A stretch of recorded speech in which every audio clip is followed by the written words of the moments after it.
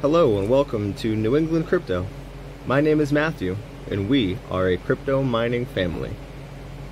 In today's video, we wanted to show you some of the basic hardware that we use for our rigs.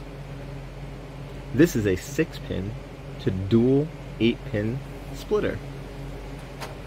Here we have a 6-pin to 8-pin power cable, usually from a server power supply to a GPU. This is one of my favorite cables. This is a 8-pin extension. And then we have one of the most necessary cables of all, the power or startup cable and button. This way you don't have to use a screwdriver and chance shorting things out. We never want to have to worry about that. A 1 to 4 PCI extension or adapter turns one PCI slot into 4. They can be a little tricky. They can also be awesome. This is the server power supply, along with its breakout board, which has plenty of plugs for GPUs in a rig. The breakout board can come out and go back in, and there are also multiple options. I absolutely love these.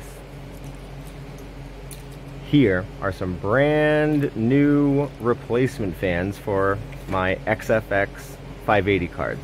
I love those cards, but unfortunately, the fans go. So we'll be swapping those later tonight.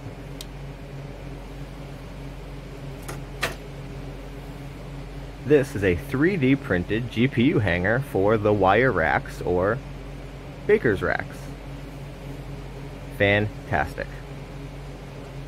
Send me an email if you'd like to get hooked up with somebody to get you some.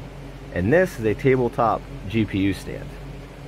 We use these on our top row and also on our test bench. Again, I can connect you with somebody who prints these if you would like. Where's that last thing? Oh, here it is. This is a typical Atx power supply for a computer. On our rigs, we use these to power the motherboard, sometimes the SSD, and sometimes even a card or two. Thank you. And if you haven't had a chance to view part 1 of this series, where I go over some of the hardware needed for these rigs, please feel free to click the card above. Thank you.